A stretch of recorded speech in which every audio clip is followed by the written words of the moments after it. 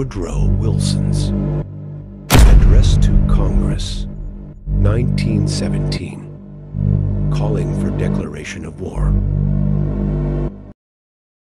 The world must be made safe for democracy. Its peace must be planted upon the tested foundations of political liberty. We have no selfish ends to serve. We desire no conquest, no dominion.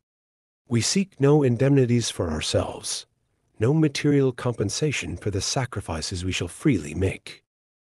We are but one of the champions of the rights of mankind. We shall be satisfied when those rights have been made as secure as the faith and the freedom of nations can make them. Just because we fight without rancor and without selfish object, seeking nothing for ourselves, but what we shall wish to share with all free peoples, we shall, I feel confident, conduct our operations as belligerents without passion, and ourselves observe with proud punctilio the principles of right and of fair play we profess to be fighting for. It will be all the easier for us to conduct ourselves as belligerents in a high spirit of right and fairness, because we act without animus, not in enmity toward a people or with the desire to bring any injury or disadvantage upon them, but only in armed opposition to an irresponsible government which has thrown aside all considerations of humanity and of right and is running amok. We are, let me say again, the sincere friends of the German people, and shall desire nothing so much as the early reestablishment of intimate relations of mutual advantage between us. We have borne with their present government through all these bitter months because of that friendship exercising a patience and forbearance which would otherwise have been impossible. We shall, happily, still have an opportunity to prove that friendship in our daily attitude and actions toward the millions of men and women of German birth and native sympathy who live among us and share our life, and we shall be proud to prove it toward all who are in fact loyal to their neighbors and to the government in the hour of test. They are, most of them, as true and loyal Americans as if they had never known any other fealty or allegiance.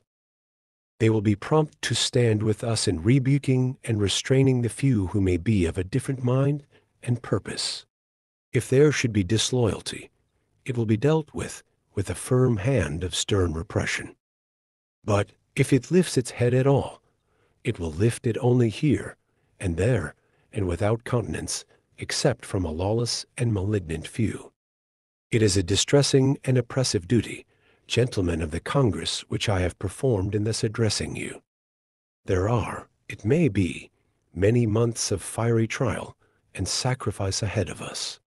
It is a fearful thing to lead this great peaceful people into war, into the most terrible and disastrous of all wars, civilization itself seeming to be in the balance. But the right is more precious than peace, and we shall fight for the things which we have always carried nearest our hearts for democracy, for the right of those who submit to authority, to have a voice in their own governments, for the rights and liberties of small nations, for a universal dominion of right by such a concert of free peoples as shall bring peace and safety to all nations and make the world itself at last free.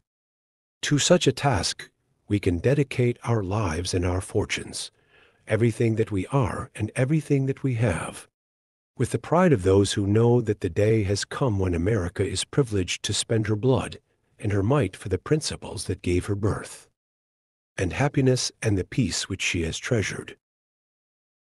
God helping her, she can do no other. This has been those who said. Like and share for more, and give us a follow to stay updated for more speeches.